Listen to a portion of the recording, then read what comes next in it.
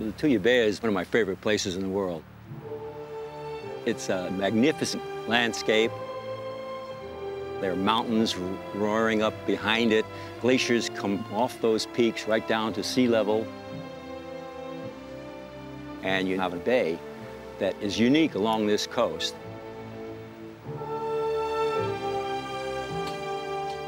Plafke came to Lituya Bay with his colleague Don Miller in 1953. They came to survey for oil. We didn't find any petroleum in Lituya Bay, but what we did find was something that happened on a cataclysmic scale, and we spent a large part of our time trying to understand it. What these scientists discovered in the 50s was the evidence for a previously unknown force of destruction. The evidence lay not in the rocks, but in the trees. One thing that was very peculiar is the fact that mature forests did not extend all the way down to the shoreline, as was true almost everywhere else in this general area.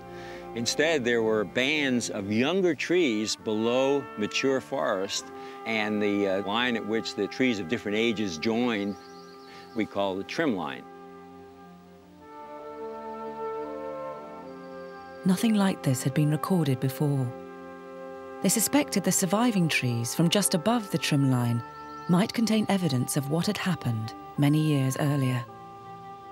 We cut selected trees, took samples from those slices and sent them to the Juneau Forestry Research Lab and asked them to count the rings and give us an analysis of just what happened to those trees.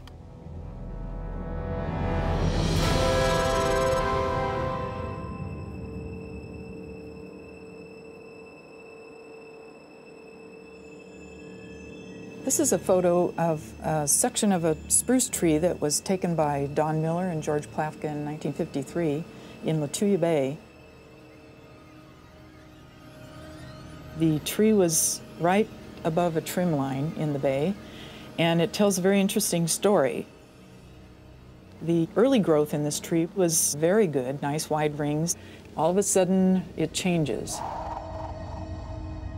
Something happened to it. Something must have hit it very hard on this side over here. There's a large scar. The tree ring analysis showed a violent force had struck the entire shoreline of the bay. The forest looked like it had been hit by a giant wave. For the scientists, it seemed impossible.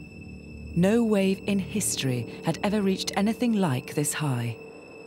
There was some powerful force at work here that created a wave, possibly 150 meters high. That's equivalent to, say, the height of a 50-story building. And we just didn't have any idea of what could do that. Even the most powerful waves, tidal waves, known to science by their Japanese name, tsunami, could not have created such destruction. This wave had been caused by something very different. Well, we didn't know what caused the wave.